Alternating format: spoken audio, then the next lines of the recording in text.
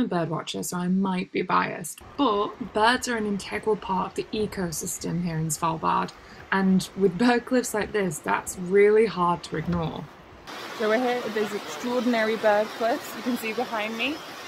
Absolutely thousands of kittiwakes, and you can see the rock is kind of black, dark brown, but it's been turned white by all of the droppings from these kittiwakes. They're up here on the cliffs, bringing their droppings with them from the food that they eat at sea. And so, in a way, they're bringing nutrients onto the land, and that is perfect for this. The grasses and the plants that can survive in certain areas of Svalbard due to these nutrients.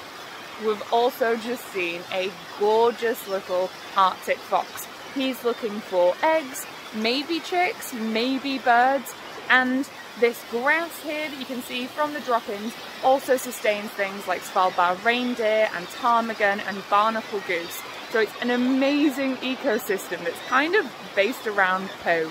Now, Arctic foxes feed on birds and their eggs, but it might surprise you to know that that can also happen the other way around. A paper came out in March 2023 which documented cases of golden eagles predating Arctic foxes. Absolutely amazing.